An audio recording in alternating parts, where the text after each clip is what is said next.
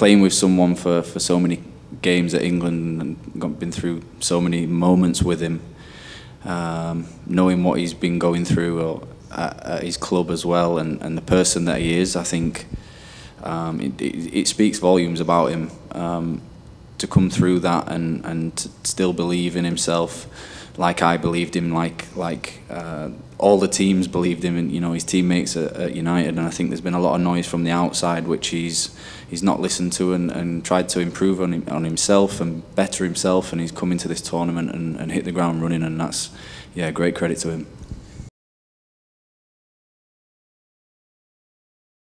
Phil's I've never seen anyone like Phil, anyone at that age, sorry, like Phil, with his ability, with his football knowledge, his freedom, I suppose, in how he plays and how he expresses himself, and the ability that he's got is frightening. I'm a huge fan of Phil. Lucky to get to play with him pretty much every day, and yeah, I look forward to what he can do and love playing with him. So. And how important is Kyle's recovery pace in terms of giving you and Harry the confidence to maybe play slightly further forward? You saying I'm not fast?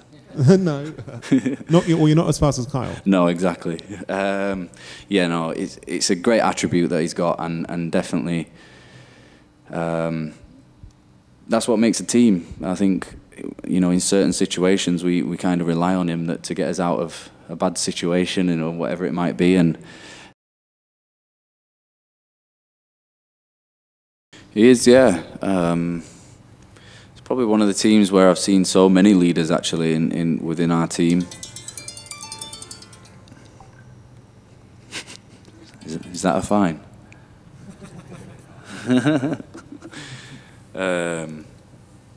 But yeah, a huge